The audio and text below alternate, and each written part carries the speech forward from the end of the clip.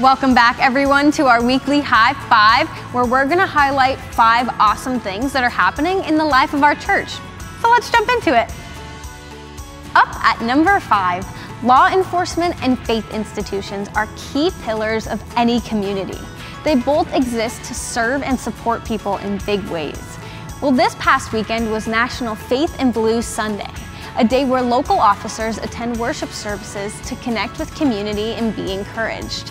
It was a great day in Concord, with officers attending our Concord Outpost for worship and a big luncheon. They even provided officers with teddy bears to give to children in need of comfort. This high five goes out to the Concord PD and the Concord Outpost for sharing God's love with their community. In at number 4, recently our Celebrate Recovery group celebrated 15 years at One Church. Celebrate Recovery is a Christ-centered 12-step program that meets weekly to help many people recovering from hurts, habits, and hang-ups. If you want more information about Celebrate Recovery, head to church.one/groups today. Here at number 3, recently our Franklin Outpost received a letter from the Franklin School District Superintendent thanking them for the donation of teacher bags to begin this school year. He said, "It was great to see all the smiling faces as the teachers returned to work and were surprised with this offering.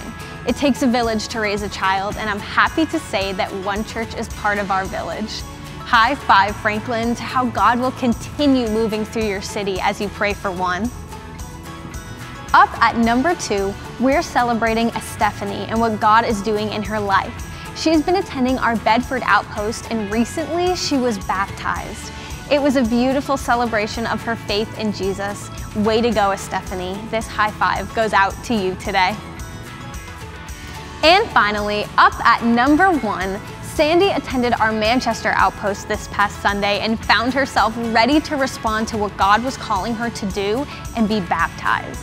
Sandy claims the truth that her identity is in Christ, and we're all celebrating that with her today. High five, Sandy. Thanks for joining us for our High Five, and I can't wait to celebrate with you in the next one.